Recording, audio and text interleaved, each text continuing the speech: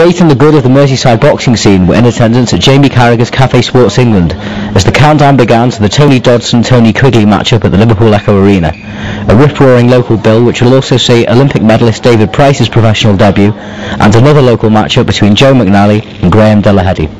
I know what Tony done as an amateur, I know how good he was, and I know how good he can be on his day, so I've got nothing but, admiration for him in a way, because I know he's a talented kid and he's going to provide me with, a stern test. But that's about it, to be honest. McGee pulling out was a disappointment for me, because me and him have been skating around, maybe having a fight for the past 5 years or something. But I didn't take too much time to dwell over that. It was just one of those things happen for a reason. And, this is going to be like the biggest fight since near the Oligan. Hopefully we can better it, give you something to remember. Not but respect for Tony Dodson. I wasn't even on the show to start off with. Then I got offered to fight on it. Then I got offered an English title, and now I'm fighting for the business title. It'll be my 14th fight against someone who's, is it your 30th? 29. 29.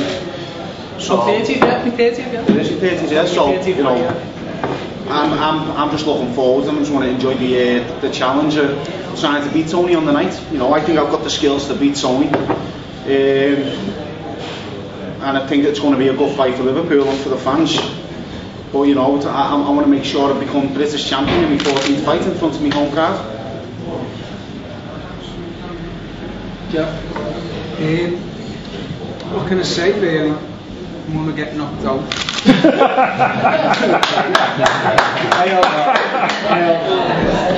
I'm going to get knocked out. I can't punch. I've got no boxing ability. I might play football, you know what I mean? But so I'm just looking forward to the fight. I've got nothing really to say, but Danny and Georgie Vaughan put me through well in the gym. Up 6 o'clock, running in the morning every day. I'm in the shape of my life. I've got no excuses. I'm coming to win. I'm going to walk away with the win. Either it's stop him or win on points. I won't lose a round. And that's it really. Just come, I'm on my game. I just can't wait till next Saturday. Big fella. Yeah. Well, obviously everyone seems to be in the same thing. Frame of mind as myself. My training's gone perfectly. I've stayed at home. I was supposed to go to Cyprus, but it was going that well at home that I decided against it. I've had quality sparring. Really enjoying the new routine. It seems to shoot me down to the ground, and that's something that I think I needed, that little change to bring the best out of me.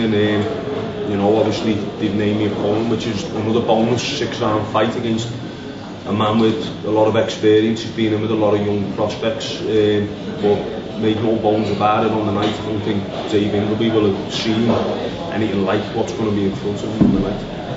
Definitely. It's a big hurdle for us to live up to. It is a big hurdle for us. I'm sure the pair of us will give it our best, and one of us are going to get carried out of there, mate, and it ain't going to be me. I'll help you.